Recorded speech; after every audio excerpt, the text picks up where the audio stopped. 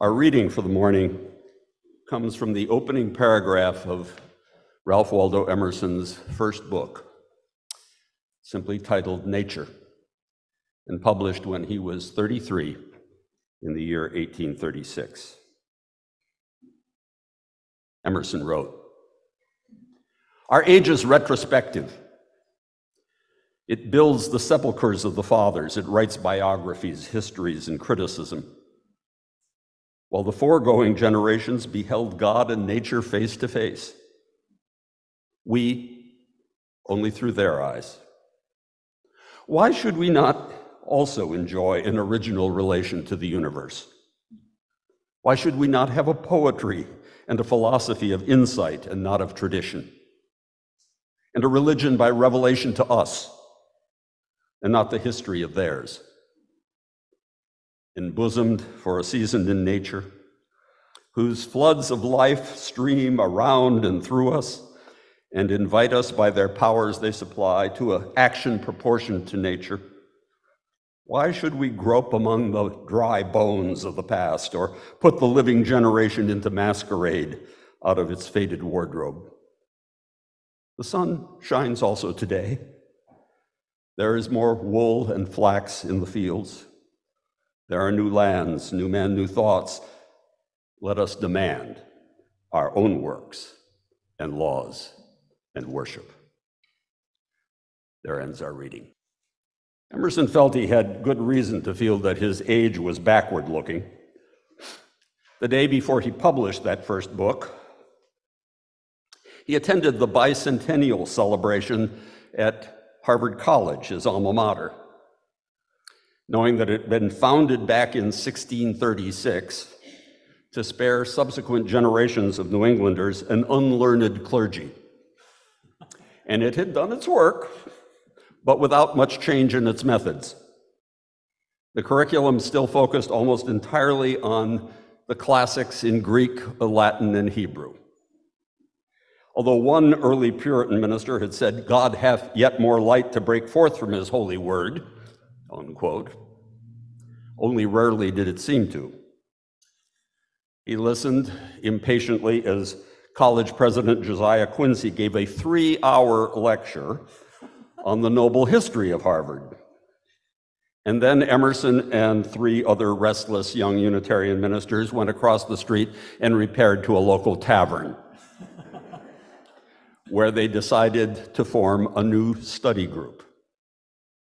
It would focus on the new views of the Bible, of nature, and of much-needed social change, especially the writings of the so-called Transcendentalist thinkers in England and in Germany.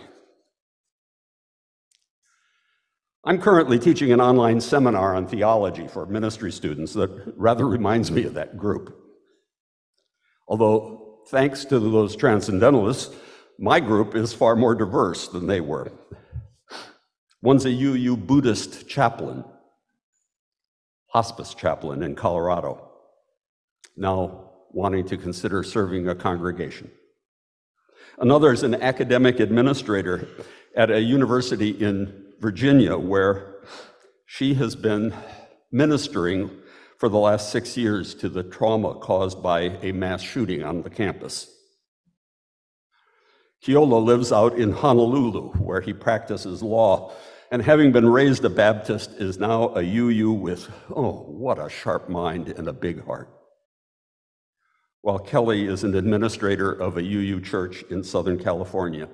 Raised an atheist, she's now exploring whether the nature of nature might be such a creative process all around and through us that it might even be worthy of being considered divine.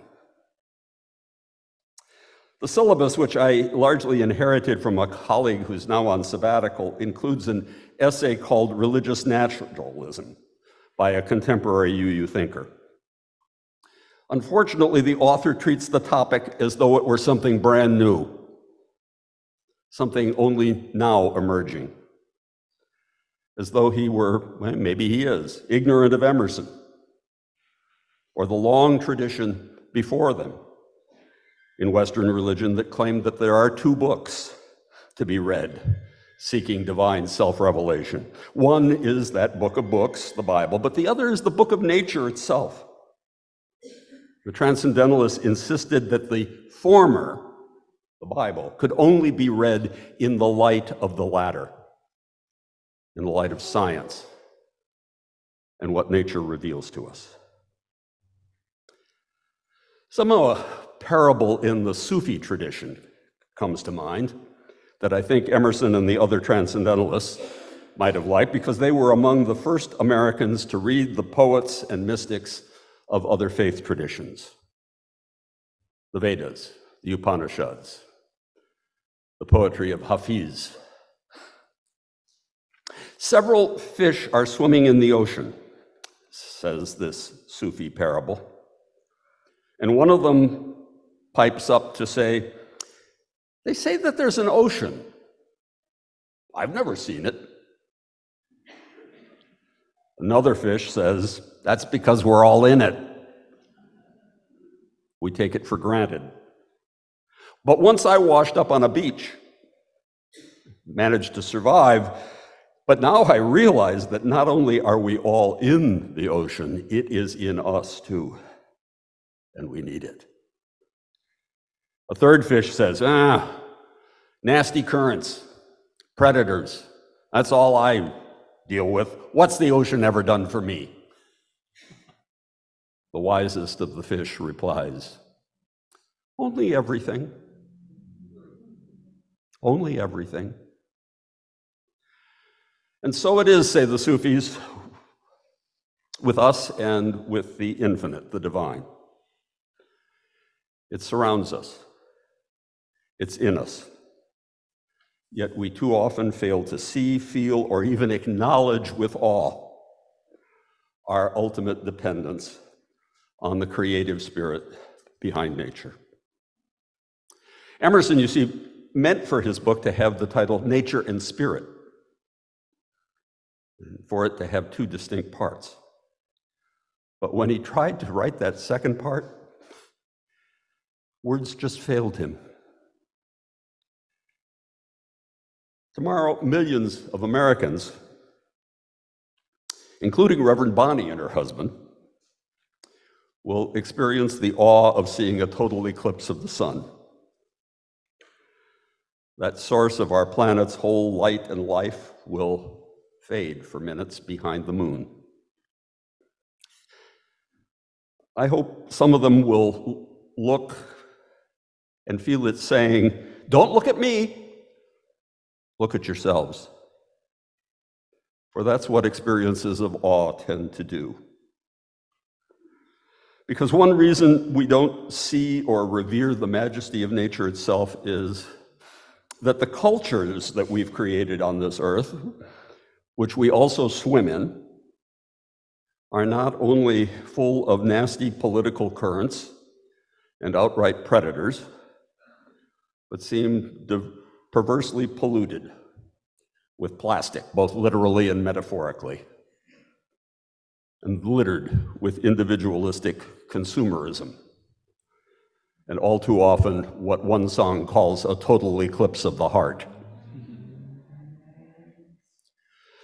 Late capitalism, said social critic Christopher Lasch nearly 50 years ago, subverts spiritual solidarity and shared vision. And then we swim in what he dubbed a culture of narcissism, epitomized in recent years by the political rise of a narcissist in chief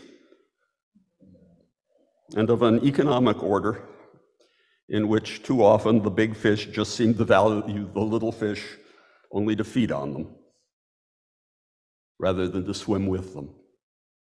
And a culture in which even the privileged indulge in more complaint and entitlement than is probably good for any of us socially or spiritually. And in which religion is rather lightly tossed aside as no longer considered of any real earthly value. This forgets that religion begins in nature and human nature. It arose for an evolutionary reason, to keep us in awe of the natural world on which we are ultimately so very dependent, and to remind us of the need for cooperation and human solidarity in our cultivation, both of the earth and of social relations themselves. I think indigenous peoples knew all this and have preserved that awareness rather well. But how then did the original purpose get so lost? So that religion, which is itself kind of an abstract idea with many varied manifestations, some of them still good, others pretty bad. Religion that stems from the Latin word religio, meaning to reconnect. How did it get to be considered by so many young people and others as not only unnecessary, but maybe more part of the problem than any part of a solution to the cooperation and attitudes toward nature that might help us adapt in this age of global warming and climate change?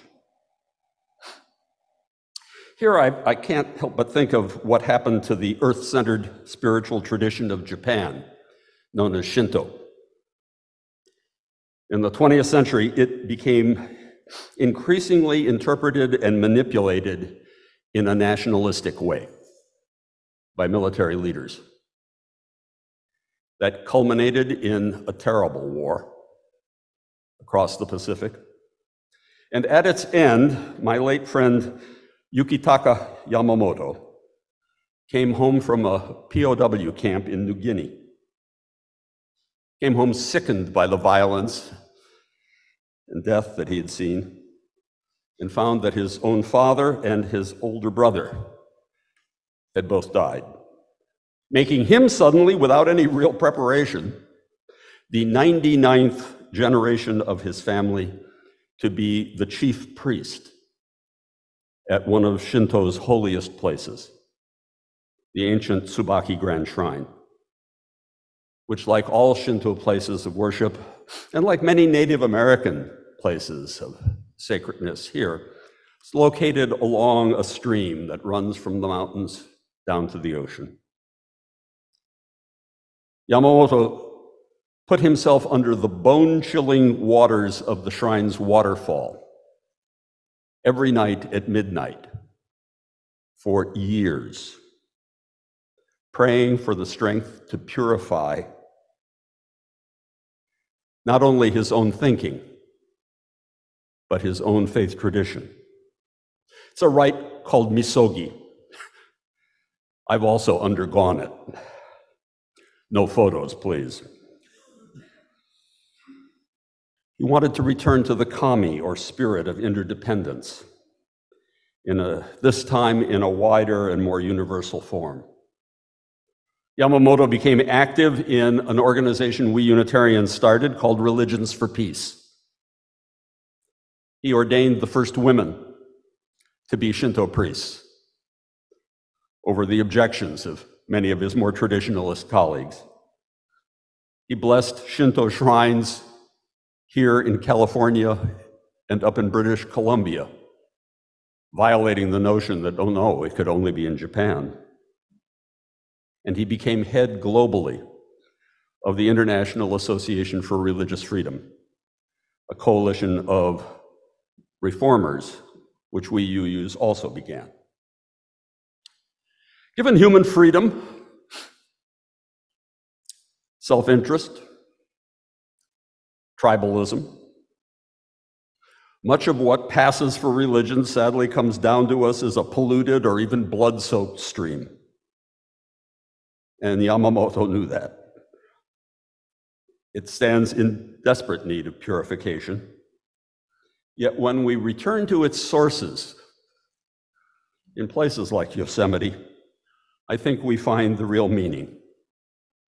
Starr King came back from his trips to the Sierra preaching sermons with titles like Yosemites of the Soul, The Living Waters of Lake Tahoe, Emerson, like Starr King, saw too that much religion was almost idolatrous. Yet he never stopped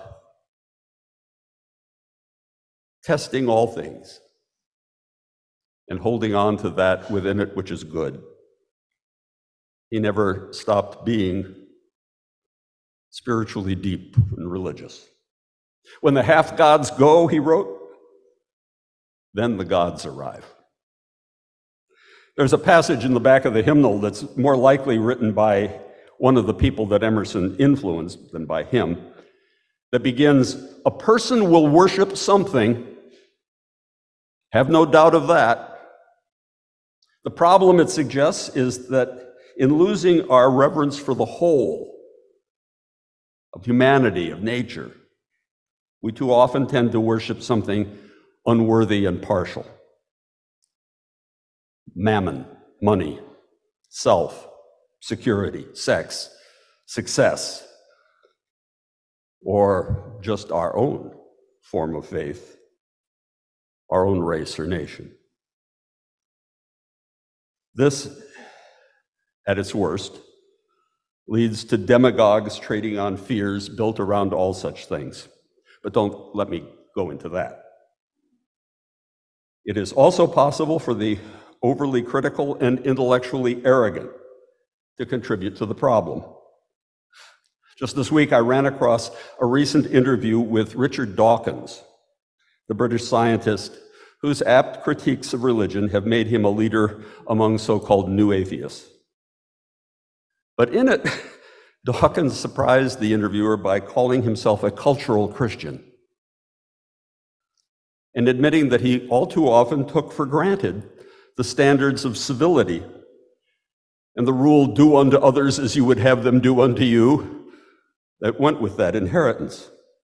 He almost admitted that perhaps he was naive to believe that when religion went down the drain, rationality would replace it. That perhaps he had forgotten that while nature abhors a vacuum, so does the human soul. It made me want to read to him a part of Emerson's essay, The Oversoul, which is also in our hymnal. Let us learn the revelation of all nature and thought that the highest dwells within us, that the sources of nature are in our own minds. And as there is no screen or ceiling between our heads and the infinite heavens, so there is no bar or wall in the soul where we, the effect, cease, and God, the cause, begins. Rather, I am constrained at every moment to acknowledge in events a higher origin than the will I call mine. For there is a deep power in which we exist and whose beatitude is accessible to us. Every moment when the individual feels invaded by it is memorable. It comes to the lowly and the simple. It comes to whosoever will put off what is arrogant and proud. It comes as insight. It comes as serenity and grandeur. The soul's health consists in the fullness of its reception.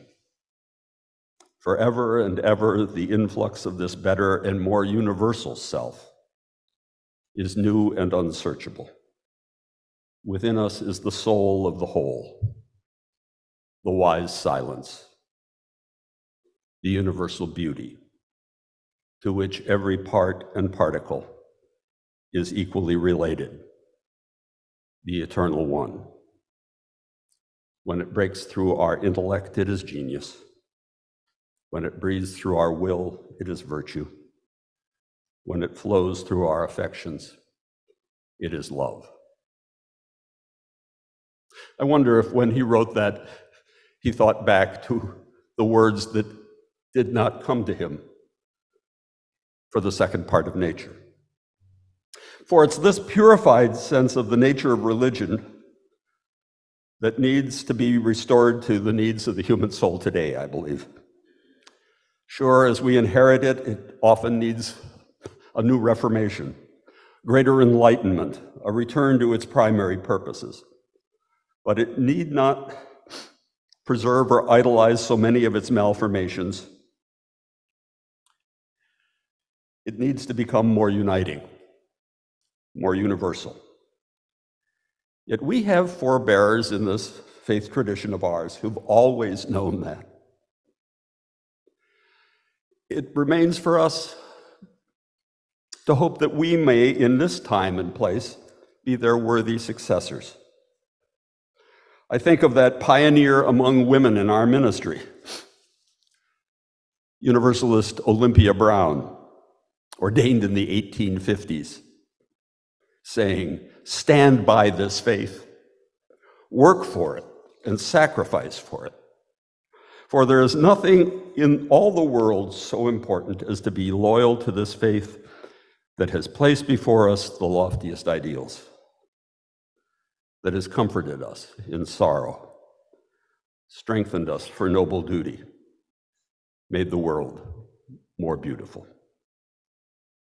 Do not demand immediate results," she wrote, "but rejoice that we are worthy to be entrusted with a great message, that we are strong enough to work for a great true principle without counting the cost.